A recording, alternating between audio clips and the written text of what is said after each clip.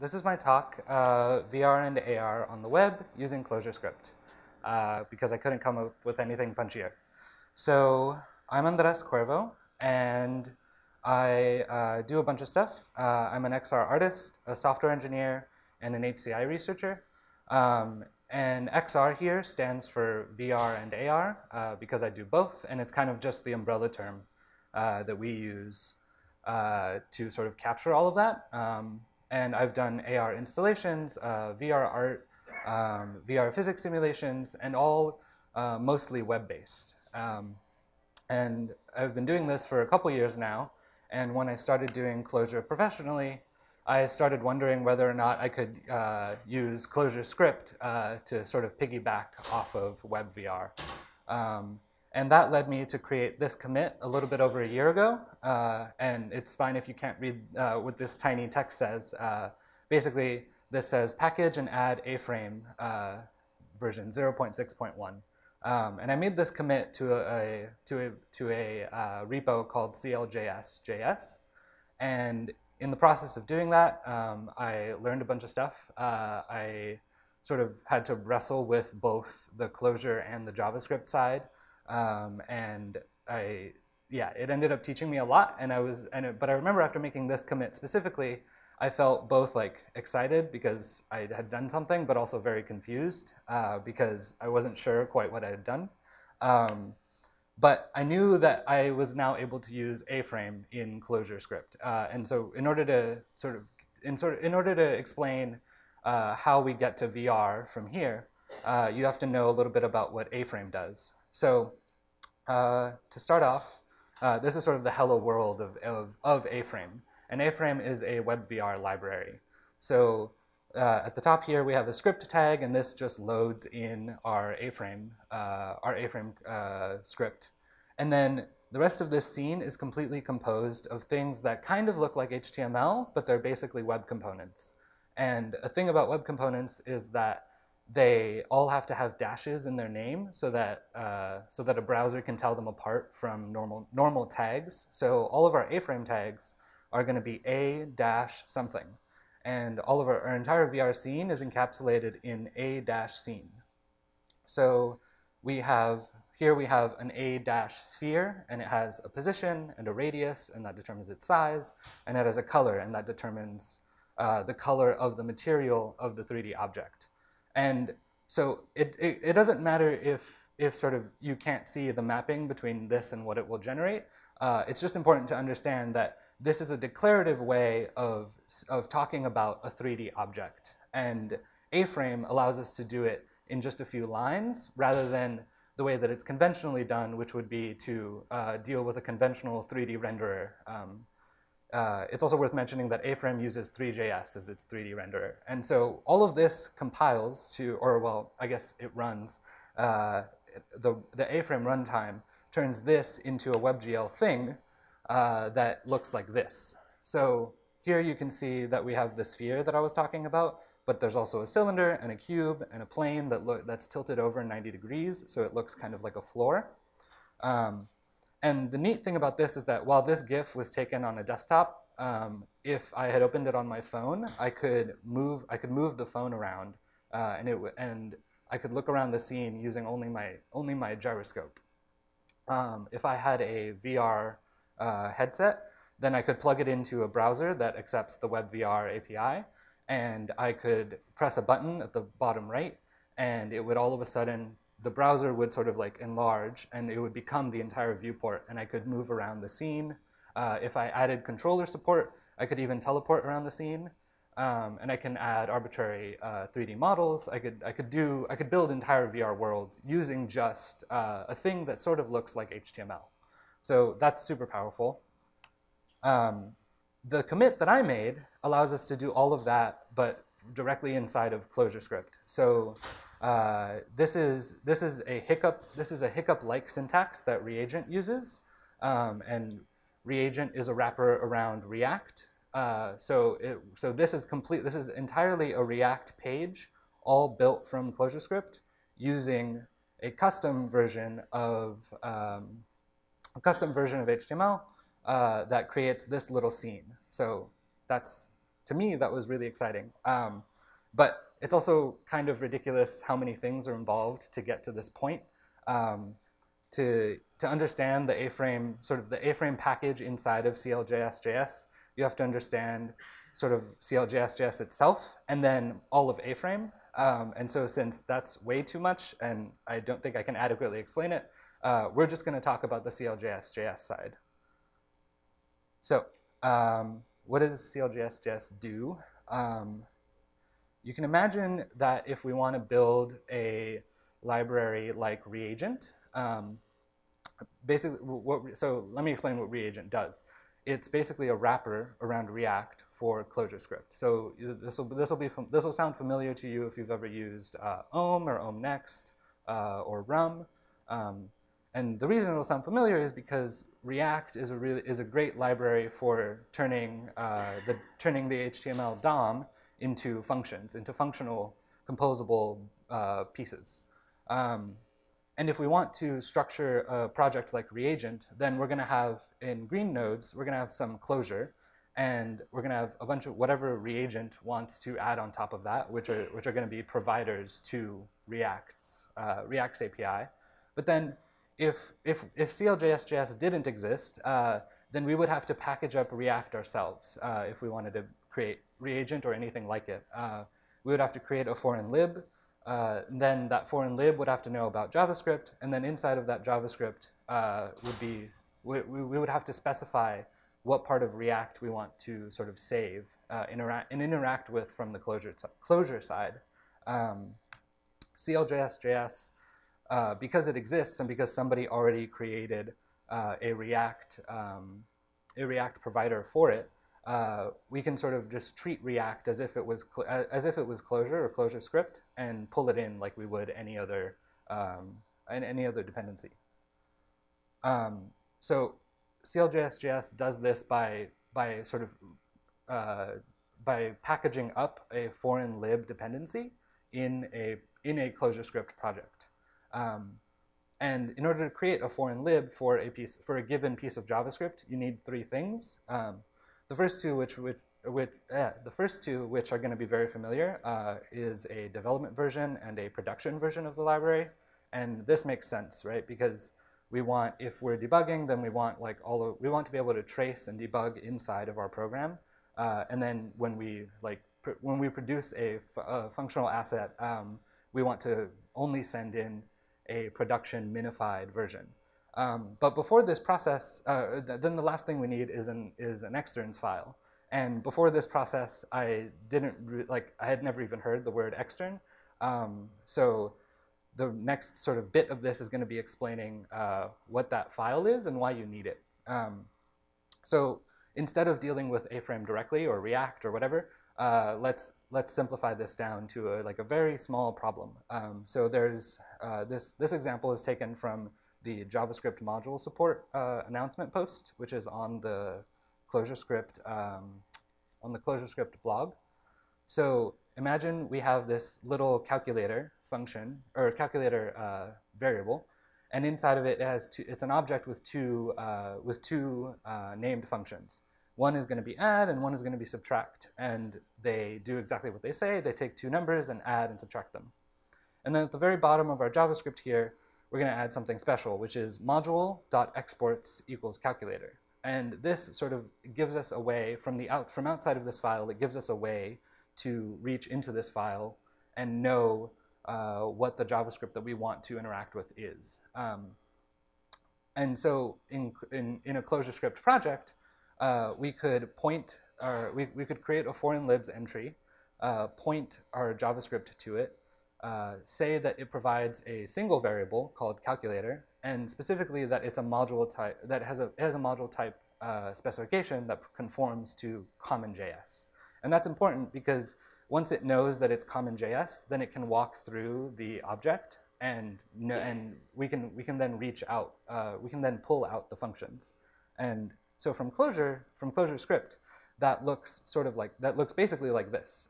If in our project now we can require calculator because the Clojurescript compiler now knows exactly what that looks like, and we can call calc/add.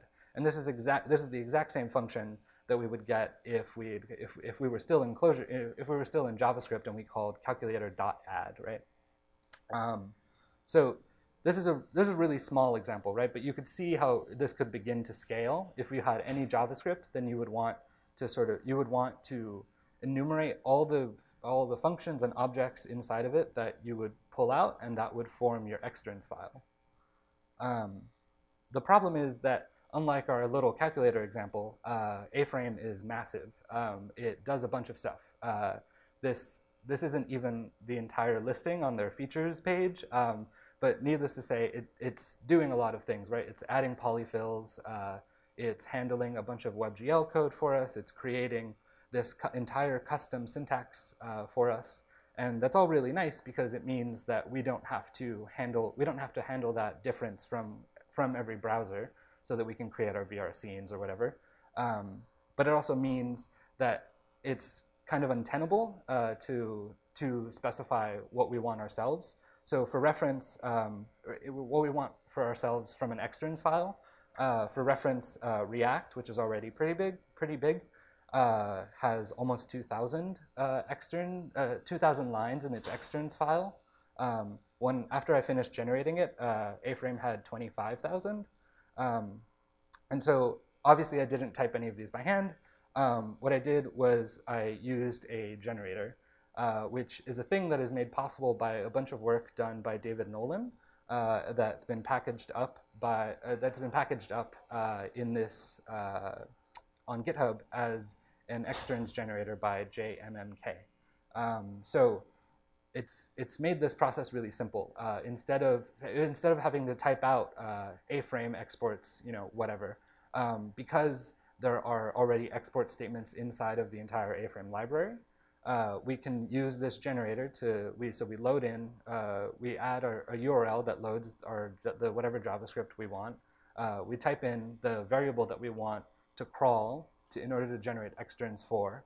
And then we press a button, and we get back a massive list, almost 25,000 lines, of all the externs that are in the file. So at the top level, we have A-frame, but then we have all of the objects and functions and constant variables that we want to live inside of that.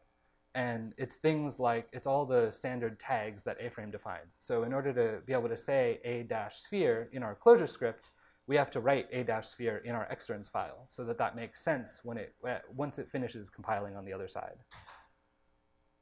And so finally, after going through that whole process, you can pull in Clojurescript CLJSJS.aframe as A-frame, and that makes this piece of non-valid HTML but valid A-frame code turn into this wonderful little demo here.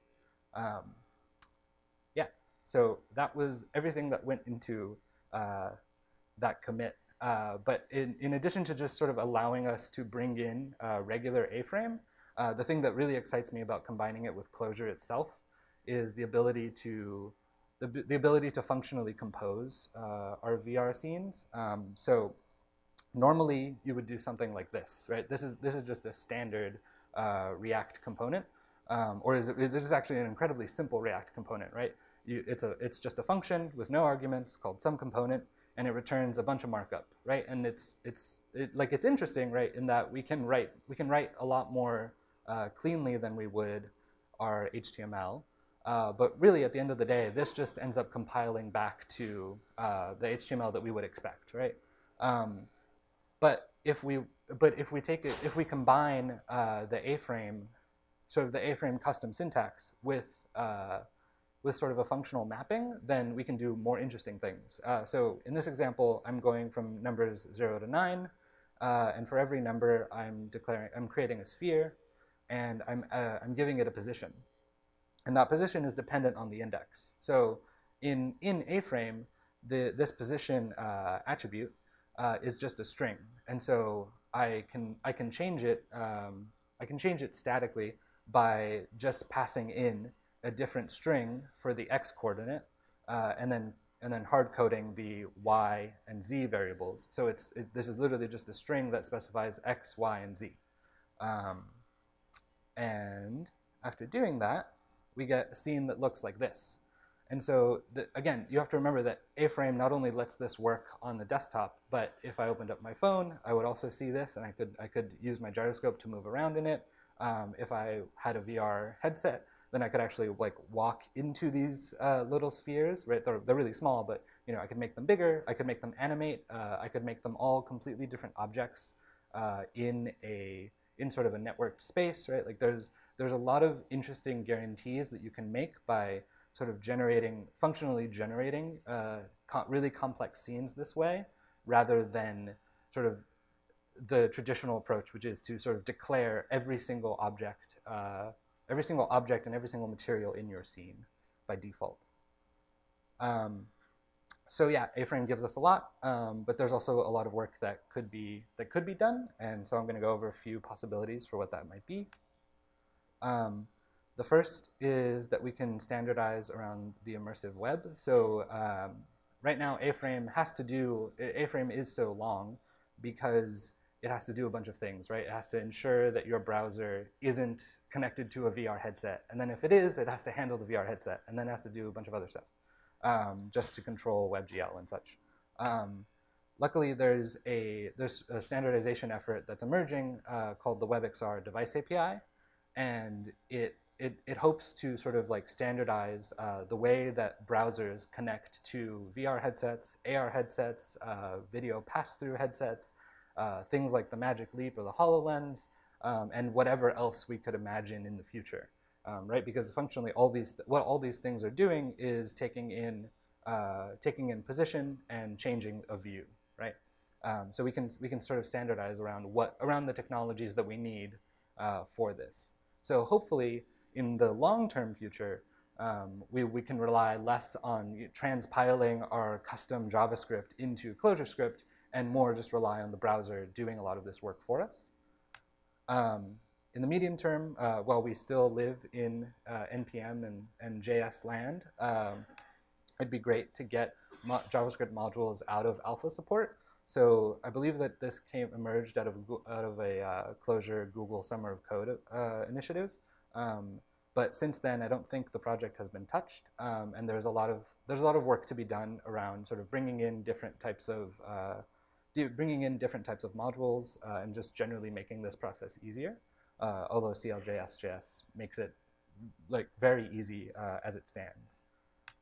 And then the last thing, which is more of a short-term thing because it's already possible, is to extend. So everything I've shown you has been like concerned with VR, but AR is a similar problem.